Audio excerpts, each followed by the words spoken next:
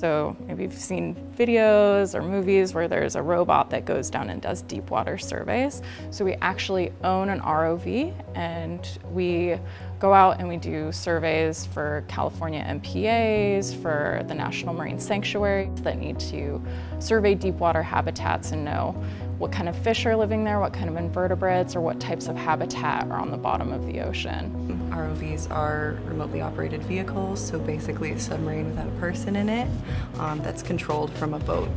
So we're able to take that down to depths way deeper than you could take a human being.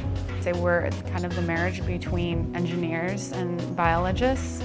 Our engineers actually take ROVs and they develop them, incorporate different features that we need them to have in order to survey what we're looking at.